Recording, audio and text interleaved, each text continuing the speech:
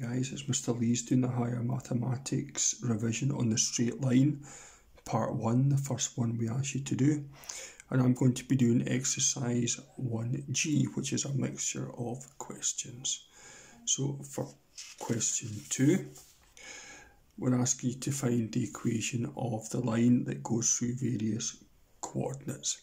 So I'm going to be using, for a line of gradient m going through AB, y minus b is m times x minus a as I start off to get the equation of the line. So if we have a line going through 4, 5 and 2, 3 for question 2a, the gradient is 3 take 5 over 2 take 4. 3 take 5 is minus 2. 2 take 4 is minus 2 also. Minus 2 divided by minus 2 gives you 1. So we have a line with a gradient equal to 1 going through, pick any of them, 4, 5. Okay, so y minus b, y minus 5 is m times x minus 4. Multiplying through by 1 doesn't do anything, so we can just get rid of the brackets there. So y equals x minus 4 plus 5, so y equals x plus 1. For a line going through 1, 0 and minus 2, minus 6, the gradient is minus 6 take 0 over minus 2 take 1. Minus 6 take 0, of course, is minus 6. Minus 2 take away 1 is minus 3. That gives you 2. So we have a line of gradient 2 going through 1, 0. I tend to choose the coordinate that's got the no negatives or smaller numbers. 1, 0 suits me fine here. So y minus b, y minus 0 is 2 times x minus 1. 2 times x take 1 is 2x take 2. So y equals 2x take 2 is the equation of that one. And for C, the gradient is 5 take minus 5 over 2 take minus 3. That gives you 10 over 5, which is 2. So we have a line with a gradient of 2 going through 2, 5. So y minus 5 is 2 times x minus 2. 2 times x minus 2 is 2x take 4, plus the 5 gives you 2x plus 1 for that one there. And for D, you have a 0, 0 and 4 minus 2.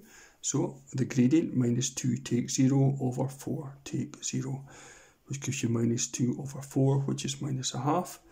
So we have a line of gradient m equals minus a half going through 0, 0. So y minus 0 is minus a half times x minus 0.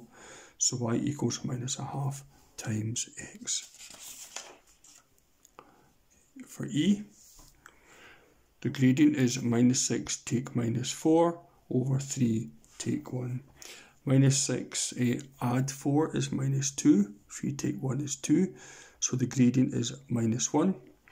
So we have a line gradient equal to minus 1 going through, no avoiding negatives. So 1 minus 4 will have to do.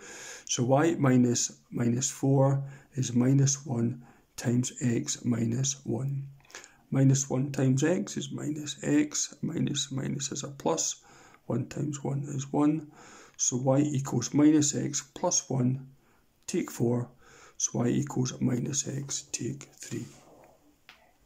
For F, the gradient is 4 take 2 over minus 2 take 4. 4 take 2 is 2. Minus 2 take 4 is minus 6, which is minus 1/3. 2 6 is a third.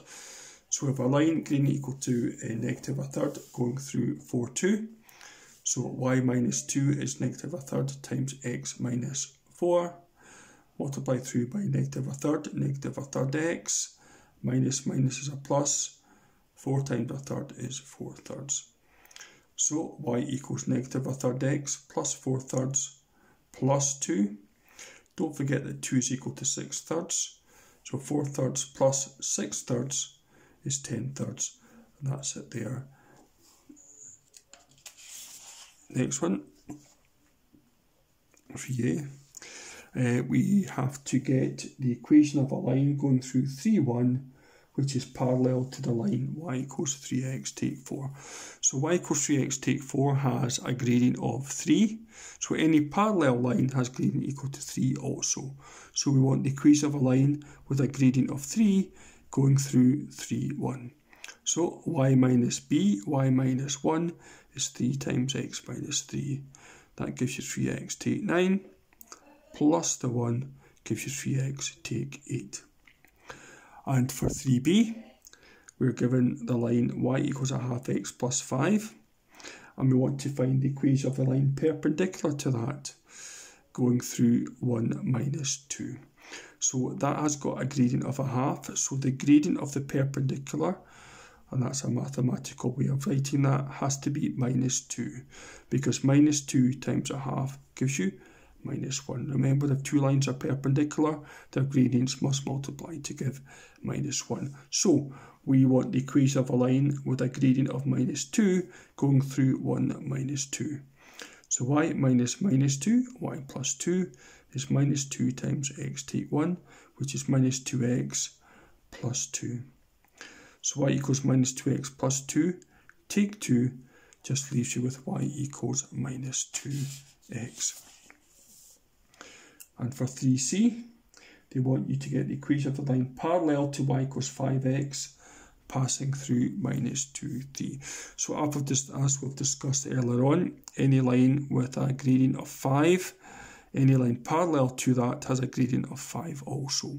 So we want a line gradient of 5 going through minus 2, 3.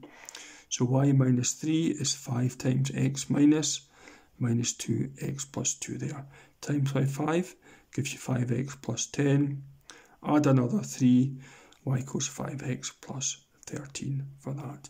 For D, they want to get the equation of a line parallel to y equals minus 3x plus 9 and passing through the origin, which is 0, 0. So the line, the gradient of that is minus 3, so the line we want has got a gradient of minus 3 also, passing through 0, 0. Y minus 0 is minus 3 times x minus 0, so y equals minus 3 times x. There's that one there. Question E. They want to know the equation of the line going through 7 minus 5, which is perpendicular to the x-axis. So drawing a little diagram of this, there's 7 minus 5. Perpendicular to the x-axis means it's going up and down. So any vertical line has got equation x equals, and it's x equals the x coordinate it goes through. So that line there has equation x equals 7. And for 3f, they want to know the equation of the line parallel to the x-axis going through 3 minus 2. So there's 3 minus 2. The line parallel is represented by this broken line here. That's it there. Any line with gradient 0 has equation y equals the y coordinate it goes through. So this is y equals minus 2. And for G, they want to know the equation of the line going through 4, 5 that is parallel to the line joining minus 1, minus 3 and 3 minus 1. So let's get the gradient of that. Minus 1 take minus 3. Minus 1 add 3, which is 2. 3 take minus 1 is 4. So the gradient of that is a half. So any parallel line has got a gradient of a half also. So we want a line with a gradient of a half going through 4, 5. So y minus 5 is a half times x minus 4. Half times x is a half x. Take a half times 4. 4 halves give 2. Plus 5 gives you y equals a half x plus 3. And for 3h, they want to know the line that passes through 6, 1, that's right angles to the line joining A, 6, 1, to B, 7, minus 1. So let's get the gradient of the line going from A to B. So it's minus 1, take 1, over 7, take 6. Minus 1 take 1 is minus 2. 7 take 6 is 1. So the gradient of that line is minus 2. So the gradient of the perpendicular has to be a half, because a half times minus 2 gives minus 1. So we want a line with a gradient of a half going through 6, 1.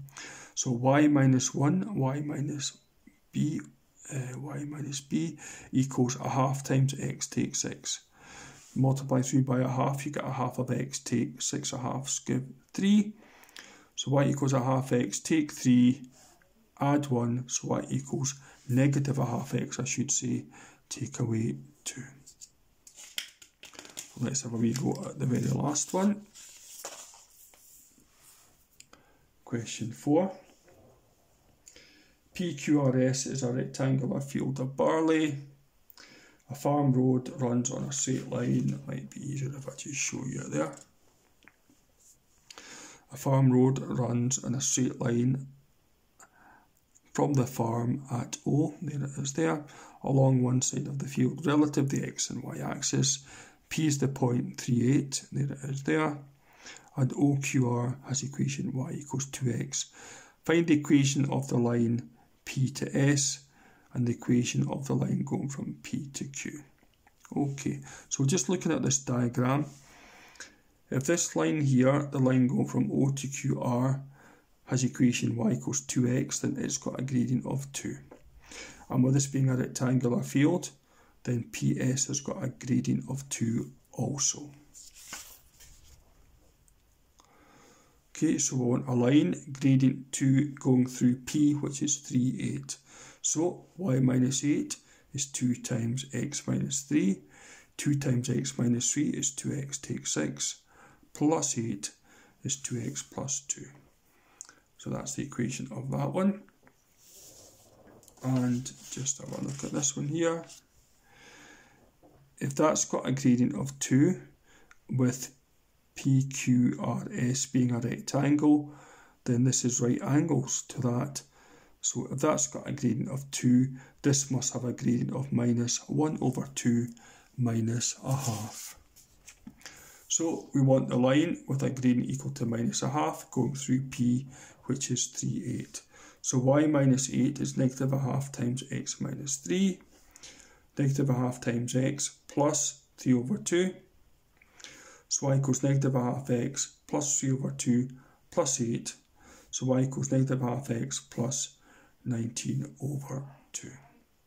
Okay, 8 is 16 halves, add 3 gives you 19 halves there. You may wish to use 2y take 16 is minus 1x plus 3 here. In other words, you maybe wish to multiply everything by 2 to get rid of the halves there. So 2y take 16 is minus 1x plus 3. So 2y plus 1x is 3 plus 16, which is 19. These are both correct. That's us done.